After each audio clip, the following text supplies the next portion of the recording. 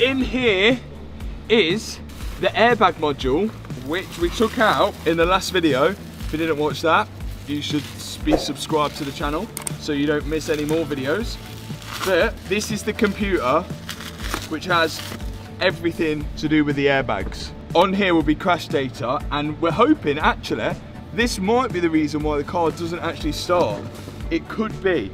All we've done is we've taken it out, we've sent it to the airbag team, and they've plugged into it like directly to the pins to tell the car that it's no longer been in an accident and it's safe to go again.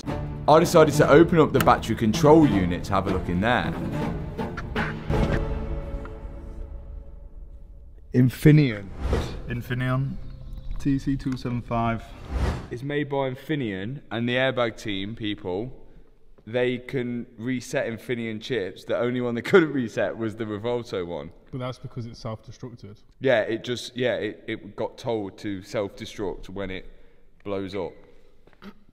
So we could send that to the airbag team and see what they can do. So do you think that could be acting as the power fuse?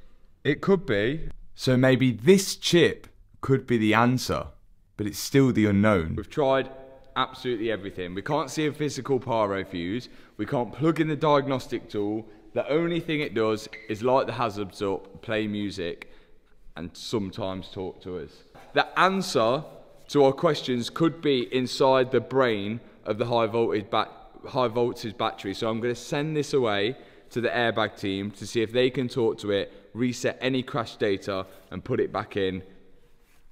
Who knows? We're the guinea pigs, and we've got to try and find out what is going on with this car. Thanks so much for watching this video. If you enjoyed it, hit the subscribe button, hit the thumbs up button, and I'll see you in the next video.